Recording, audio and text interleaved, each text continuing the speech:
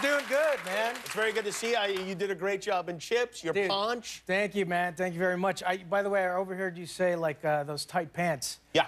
There were some chafing going on for sure. Was there? They were tight. I'm not gonna lie. You didn't have any kind of an undergarment that was protecting you from chafing? Well, no, because I'm like, it was like really, really hot outside. I'm like, we shot it in Los Angeles. And, you know, I tried to do everything, but everything got to me, like the stitching.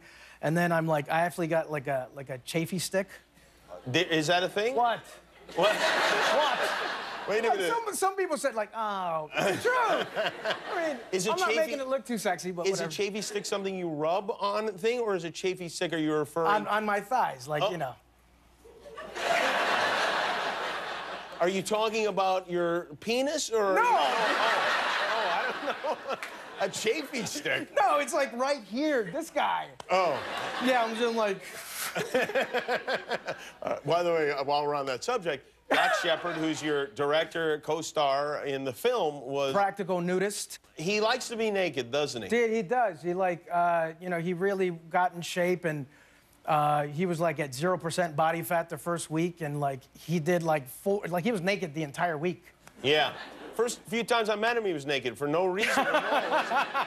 But there's a scene in the movie, and I assume he wrote it because he wrote the movie, and we talked about this last night, where your face makes contact with his crotch. He's naked. Well, I mean, not his crotch. I mean, like, you know, the pubic hair.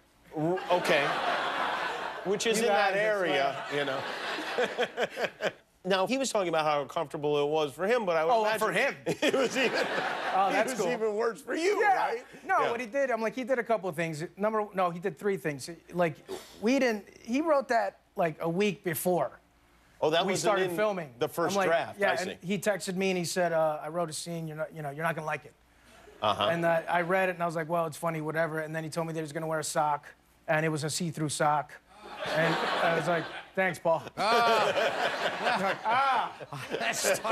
don't know. I don't like where this story's leading. No, yeah. Paul, you want to hear the best? Yeah, go ahead. This guy, he thinks he's being so good, so cool. He wears a merkin. Oh. You know what a merkin is? It's a wig for your pubes. Yeah. And this guy thinks it's a great idea. It's going to cushion the blow. It really is. It's going to be great. He said he did it for you. Yeah. Yeah. He's being considerate. Yeah, but it was a big one. I mean, it was like Don King was like, oh, really? I'm not lying. And now this nudist who's like really comfortable, he's really comfortable with himself, like all of a sudden he's really insecure. And we did a couple of interviews, and like, I hope people don't think that that's my actual pubic hair. But he's the director. He could have cut it. Or he could have, you know, but instead maybe he's like, wants people to now he's think gonna be known as like the monster pube. Maybe he's trying to get some kind of endorsement deal with Rogaine or something like that.